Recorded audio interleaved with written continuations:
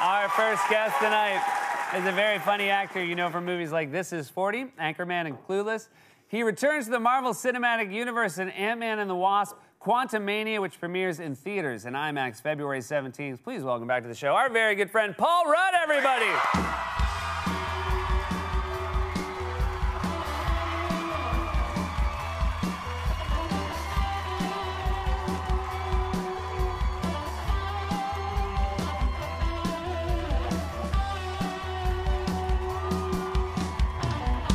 Welcome back, my Thanks, friend. Seth. Thank you, Seth. So happy to see you. It's great to see you. You're riding high for a lot of reasons. One, movie coming out. More importantly, for a guy like me, you're Kansas City Chiefs Super Bowl champions. Congratulations. Yeah. Thank you very much. You got to be at the game. I went. Fantastic. Oh my gosh, what a whirlwind that experience is, and it's just thrilling, you know, when your team wins. Especially, I've been a fan for a long, long time, so this is kind of a new experience. And you had your son Jack with you. Yeah. And that must make it extra special because, again, this is something that he would not be a football fan if it wasn't, or he wouldn't be a Chiefs fan if it wasn't for you. Right, because I guess he started kind of rooting for them when he was about 6 or so. He's 18 now.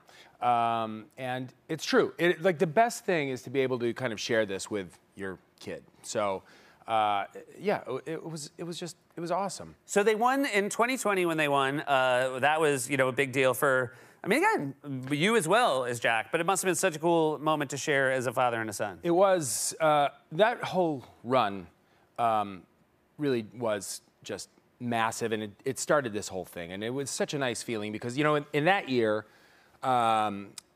in the first playoff game, the Chiefs were down by 24 points against the Texans. And it was the first time I did kind of have this, why do I do this?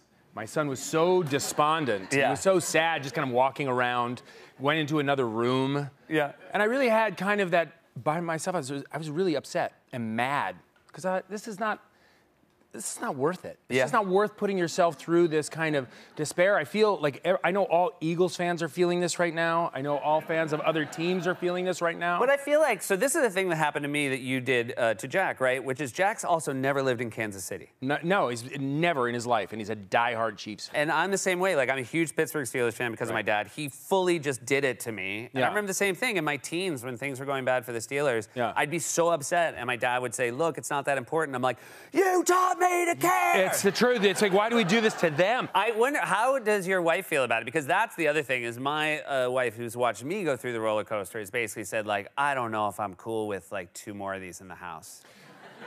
It might be 3. My daughter is really young, and she watched the game, and she wrote Chiefs Kingdom in pen on her arms. And she goes, I want a Kadarius Toney jersey. Wow. She's young, but she is also really into it. I know why we brought this into the house. It's like adopting a dog and like a super old dog. A super old dog. You're just like, we're inviting in disappointment. We want a puppy. Well, I got good news and mostly bad news. Yeah, this is not. The time that we're going to have with him is going to be very special. Yeah. But it's going to be very, very short. All right, so I want to ask you about something. Right around Christmas, we do this thing called day drinking on the show, and I was doing it with Lizzo, and your name came up. I saw it. Yeah, all right, and again, it must have been very exciting because Lizzo, let me tell you, one of the most charming human beings. I don't know if you've been lucky enough to meet her. I've never met her. I watched it, was on the show, and when I heard Lizzo say my name, I was like, no. I was like, I got all excited. And by the way, it's a weird thing when you're not expecting to hear that. And that segment was hilarious, by the way. Every time you do it, it's so funny. She really did sort of raise the bar. I keep telling people she's so deeply funny. Even while like inebriated, she like talks like a comedy writer. So funny, so charming. It was great. She also, I've told this a few times, but the great thing, to bring it back to my dad, one of her catchphrases is "bye, bitch." Right. And we left a voicemail for my dad, and she ended it by saying "bye, bitch." Yeah.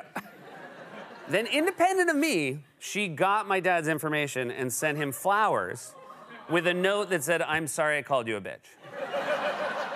And my brother and I call him a bitch all the time. We've never apologized. You owe him a lot of flowers? Yeah, we owe him a lot of flowers. Oh, that is... You made us root for the Steelers, you bitch. So anyway, but the reason your name came up is one of our writers walked out, and he was wearing a mask. Yeah. And Lizzo, and again, she'd had a few drinks. Right. She thought it was Paul Rudd. She thought it was you. So the writer's here today. But first, I want to show the first half of the clip, and then we're going to bring out the writer, Seth Reiss. So here's Lizzo noticing our writer the first time. I'm calm now. All right, let's bring him over. Paul Rudd! Paul Rudd! Hey, Lizzo, I know the real reason you're breaking up with me is that you met famous Hollywood actor Paul Rudd, who's now going to take his mask off, and I want you to react to it in real time.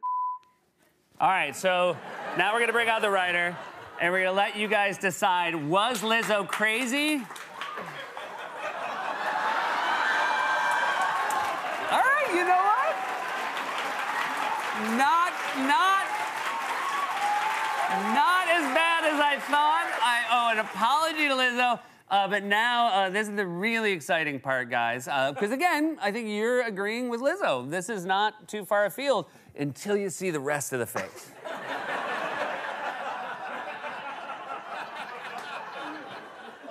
There's a lot of other stuff can happen.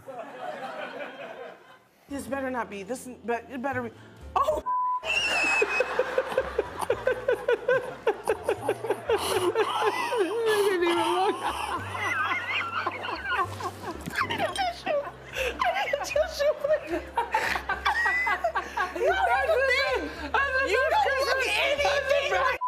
Paul Rudd. There we go. Let's see both faces. There we go. Paul and Seth Reiss, brothers from another mother. It's like looking in a mirror. Thank you so much. It's like looking in a mirror. So much. Look at these two. Two snowflakes can't be alike. We'll be right back with more from Paul Rudd, everybody.